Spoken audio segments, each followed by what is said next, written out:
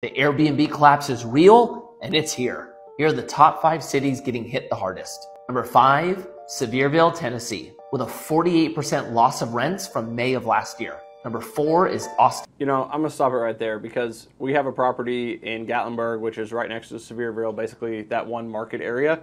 And our Airbnb, we started April of 2022, and from April 2022 to August 23rd of 2022, we had $61,000 in booking.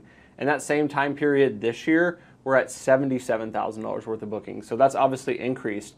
Now, I think what most people are doing wrong in Airbnb and what some people jumped on during the COVID train was they were just buying Airbnbs and believing in this philosophy that if you buy an Airbnb, it's going to be super successful. But in reality, what people did is they bought shitty properties that don't look good and that have nothing special about them, and they expected to make a ton of money. If you have a bad property, it's not going to do well. We have a theater, we have great views, we have a huge game room, a fire pit. That's what keeps our property booked. So yeah, if you have a shitty property, it's going to do bad on Airbnb.